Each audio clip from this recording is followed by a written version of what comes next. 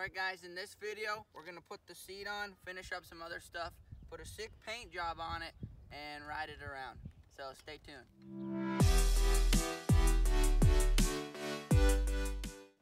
Alright guys, so I was in need of some pegs on this thing, so I'll just show you what I did there. Took some square tubing. This is another a little bit bigger square tubing that these pegs I got from eBay fit in, and I really like how those go on there, and you can see they're angled back just a tad, and then there'll be springs in there and they can spring up if you hit like a log or something like that.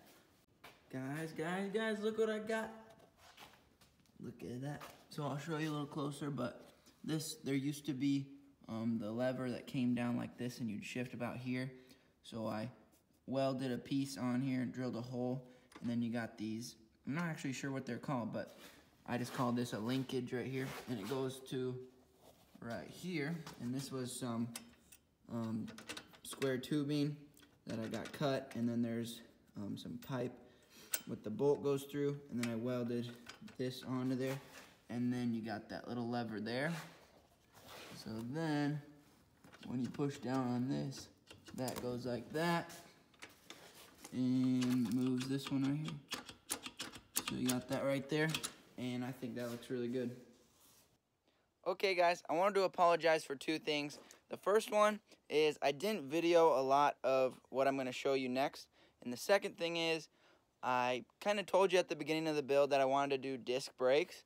Well, the plans kind of changed, and it was a little easier to do this.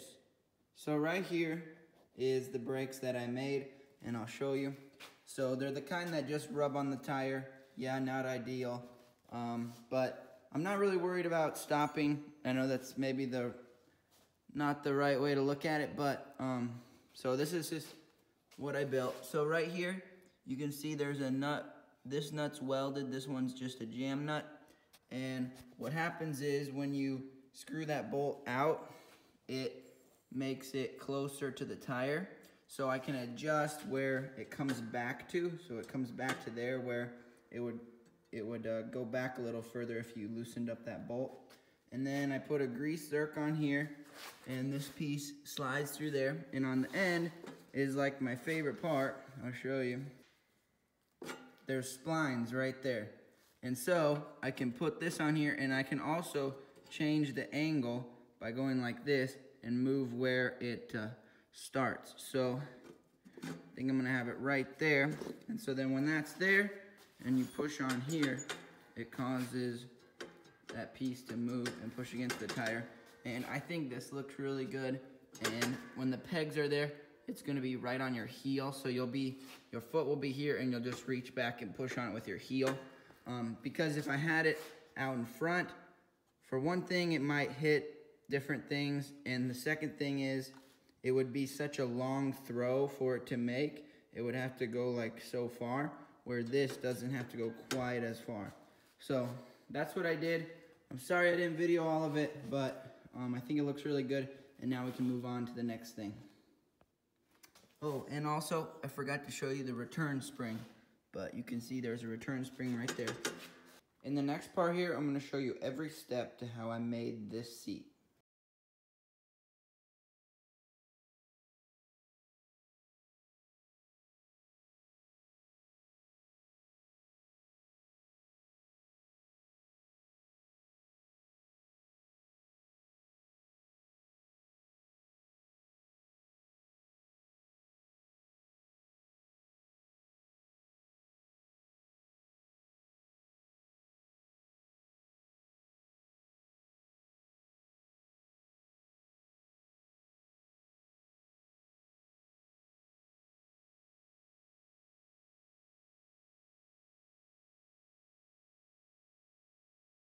Guys, so I got the board, and what I did is I just put some clear tape over these holes so that I don't get anything in the threads there, so the threads stay nice.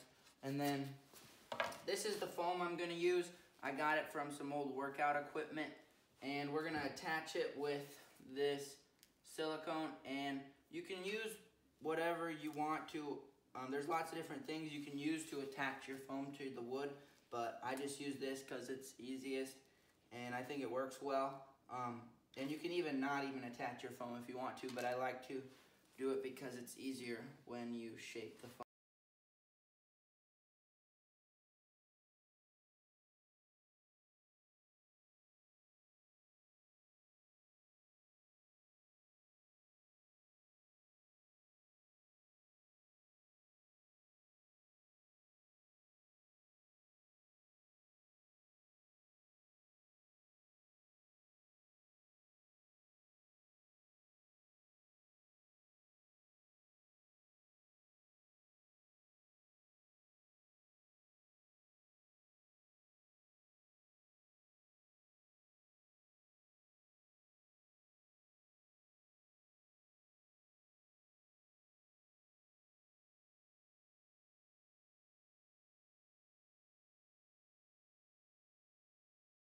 Guys, so I just wanted to show you kind of how I did this. So what I did is I started right here and I sewed all the way around, and then when I got back here I stopped here.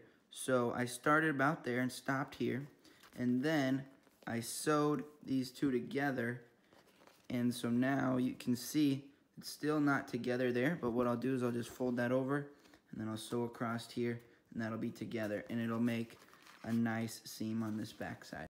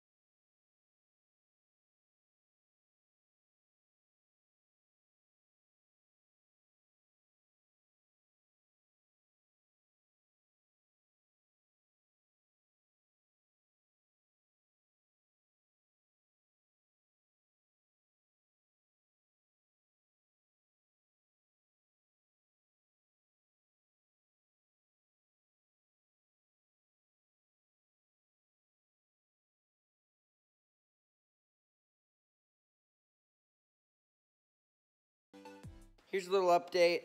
I'm really sorry. I did a lot of things off camera, but I think they're things that you've kind of seen before. Basically, I'm just taking it apart, I paint it, and then I put it back together, and I finish up the wiring, and here it is. And boom, look at that, mint paint. I'm loving it. Painted the exhaust, have it run there. I have some wrap on there so that the battery doesn't get too hot. Hopefully that will help. I hope it doesn't overheat the head. Got the gas tank mounted up, and look at that seat on there. Looks good. Brakes, everything. Pegs are on there, and they have springs. Pretty slick. Handlebars painted black, and then this shows you the grip, and the switches are all on there. We have start. Look at this. Here, I'll come over here. Push the start button. Listen to that. Turns over, and then right here is your kill right there. Pretty slick. Wiring doesn't look super great, but we're not going for beautiful wiring. We're going for really fast. So looking really good. I like it. All right, guys, so I got everything put on, and I got some fuel and oil mix in there, and I got the carburetor on, an air filter, and so it's looking really good. And I'm gonna show you one problem that I had.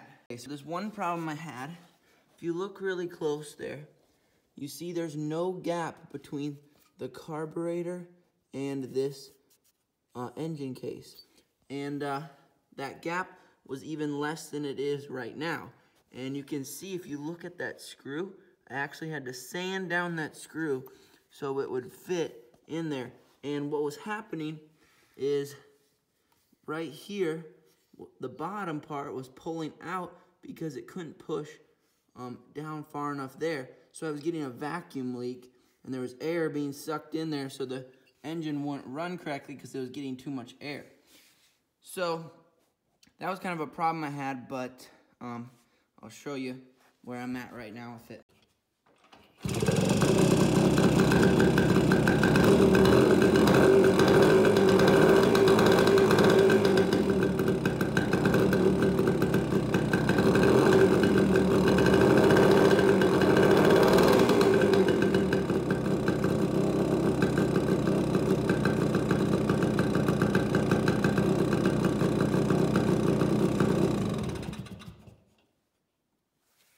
Alright guys, that's super cool. There's even kind of a haze in here.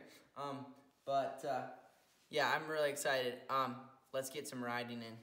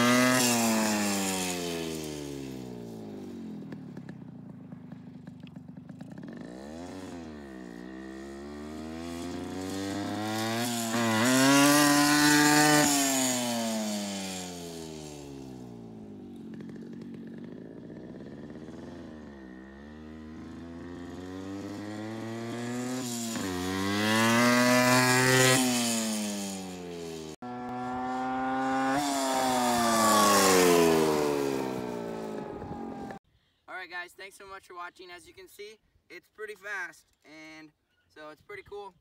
Thanks for watching and staying tuned to all the videos that I put out on it.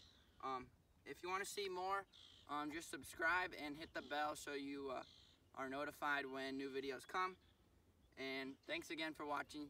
It helps me out a lot. So we'll see you in the next one.